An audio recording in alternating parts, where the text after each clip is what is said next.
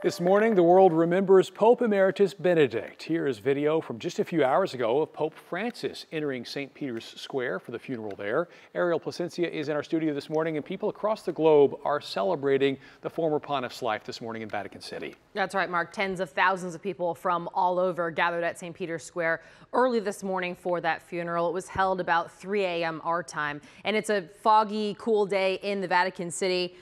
Ushers carried the coffin of Pope Emeritus Benedict XVI out of St. Peter's Basilica. Now, Benedict retired in 2013. He's the first pope to step down in more than 600 years.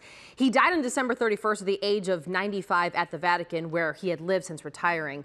And his successor, Pope Francis, presided over the funeral mass in Vatican City today, which is the first time in modern history that a current pope eulogized a retired pope. Now, before he died, Benedict made it clear that he wanted a simple ceremony, but his reign has been overshadowed by the sex abuse scandal that has rocked the church. He was buried with a biological text that reads, in quote part, "He firmly fought against crimes committed by representatives of the clergy, against minors or vulnerable people," end quote. Now, he will have a private service before he is buried at the Basilica. Now, here locally, there is a memorial service that's going to be held in Dallas at the Cathedral Shrine of the Virgin of Guadalupe in Dallas. And Mark and Kara, that's going to be held at noon today. All right, thanks for the update, Ariel.